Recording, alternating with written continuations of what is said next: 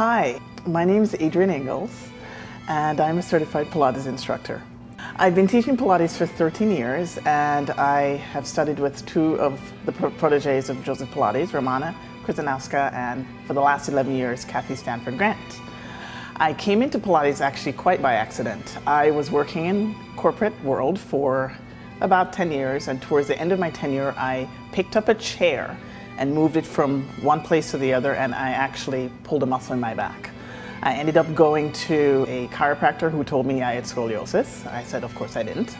And she showed me the x-rays. I did have scoliosis after all, but more importantly, she sent me to a physical therapist who also did Pilates. After that, I was completely hooked. And here we are, 13 and a half years later. I'm still doing it every single day. I'm actually also a runner and a cyclist, and one thing that I've noticed with Pilates is I've gotten more flexible over the years. So it's a great thing to do. It's extremely transformative if you're consistent. Because of my introduction to Pilates, I actually specialize in working with people with injuries. I also specialize with working with athletes and musicians. And oh, by the way, I'm also a classical pianist.